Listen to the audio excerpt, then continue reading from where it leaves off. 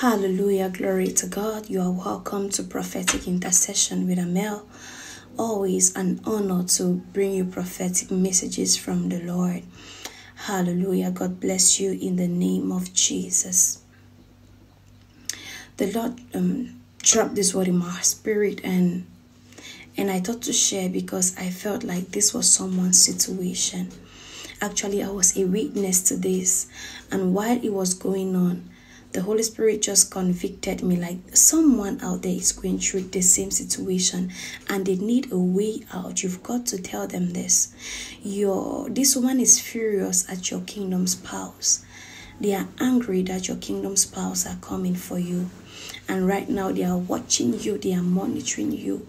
You have to be careful. Probably they did not break that relationship before they came back to you.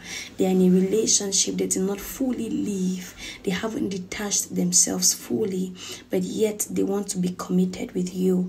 And it is making the person they were in a relationship with furious. And right now they are watching you, monitoring you, and you've got to be very careful. Right now there is one prayer you should pray. You have to pray that God should deliver you from any kind of drama.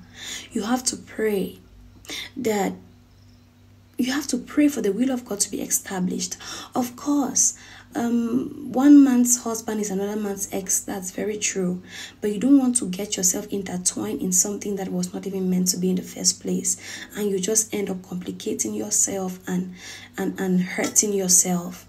You have to pray for God to deliver you from any kind of drama and pray for the will of God to be superimposed in your life. You have to pray that the will of God be established in your life. You have to pray that if this relationship is not meant to be, may God by His mercy take you out of there. You have to pray that God will somehow deliver you from any kind of drama in the mighty name of Jesus. I pray for you.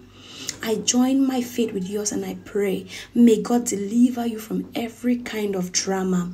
If this relationship is not meant to be, may God in His power disconnect you from this person in the name of Jesus.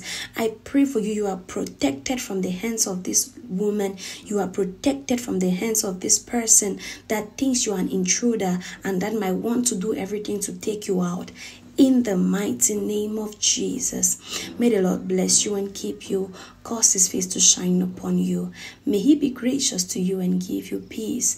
The shalom of the Lord, nothing missing, nothing broken. In Jesus' mighty name, amen. God bless you. Shalom.